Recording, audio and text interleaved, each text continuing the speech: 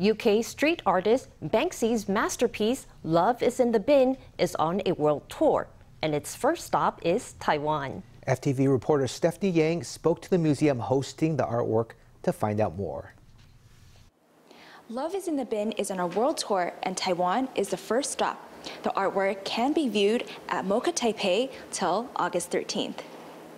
British street artist Banksy's artwork, Love is in the Bin, was originally called Girl with Balloon. It became renowned worldwide in 2018 when it was being shredded by a pre-installed device upon the drop of a gavel at an auction. The painting was later renamed Love is in the Bin. Many visitors flocked to the museum to see the iconic work. I have seen documentaries before, and I'm very interested in his works. There are relatively few of his original works in Taiwan. I really want to see his original work, because what I see is his destroyed work. I want to find out why he wanted to do this, and I'm curious what the seller thought after the destruction. The collector authorized the auction house to organize a world tour, choosing Taipei as the first stop. MoCA spent 2 months curating the exhibition, taking extra care in preserving the piece with temperature and humidity controls in the historic building. We are very happy that the first location for the global tour is in Taiwan. MoCA's past exhibitions, whether on politics, gender, human rights, or various other issues, are actually very consistent with the creative spirit of Banksy.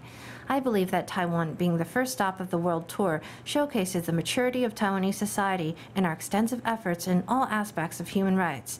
Catering to the characteristics of this contemporary historic building, we're specifically presenting this exhibition by installing a module under the showcase which can control the humidity for this work. The museum will hold 2 events to allow more people to learn about Banksy and the influence of his works.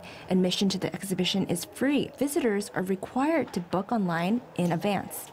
The first lecture is actually to introduce the spirit of Banksy's works. As for the second lecture, it answers the questions many people who are interested in Banksy's works have. People may think that the shredding of Love is in the Bin was a plan conspired with the auction house. Although Banksy later clarified in his own video that it was his action alone, but people are still skeptical. Why not talk about whether it is possible, the conspiracy? And if it were true, how should we view this work then? If not, now that the work has been destroyed, how can we use this work to respond to various discussions on contemporary art? If you missed the registration period, that's okay. You can still visit the exhibition. A blood donation car will park outside of the museum on August 4th. If you donate blood, you can visit the exhibition. This is FTV News' Stephany Yang and Yan Kai reporting in Taipei.